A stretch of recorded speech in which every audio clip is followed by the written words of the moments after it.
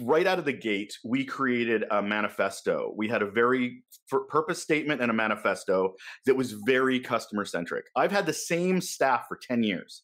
Nobody leaves me because they don't get to do what we do anywhere else to the capacity that we do. Things are shifting and things are moving because that's the way the world works. But they needed to have a philosophy of customer first. Customer centricity is the term, where any decision is, why would they care? Why?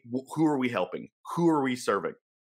There was a UX exercise we did 8, 9 years ago, user experience, for those who may not know, where we talk to the users, i.e. customers, i.e. the public, about how we're doing in web properties. And one of the quotes that we heard was, "You didn't write this for me, you wrote this for yourselves."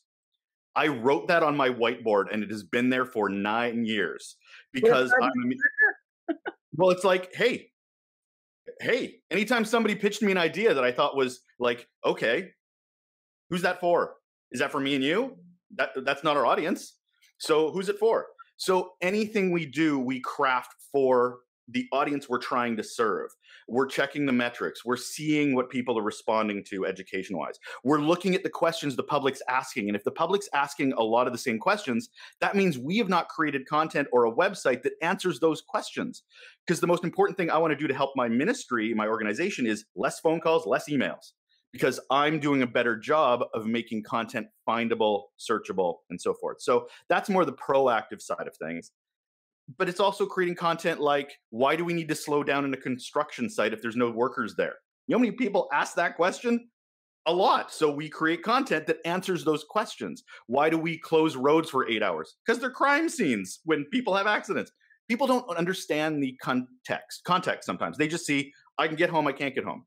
And I get it. That's their world, and that's all they care about because it's what impacts them. So to provide that context is really helpful when it comes to follow-up, when it comes to pulling content we created 7 years ago is still as relevant today because we create it for evergreen purposes. So when we create it, we'll like, hey, do we have a blog? Oh yeah, we wrote that in 2015. It's still useful. Yeah, we'll update it a little bit and then share it. So our focus is very much answering questions within a time frame through Twitter, Facebook, Instagram. We also are on Flickr. Yeah, Flickr still lives, and YouTube as well. So we're using those platforms, Instagram stories and so forth, to answer questions. That's the whole point, is to just get that engagement of, do you have questions? We got answers.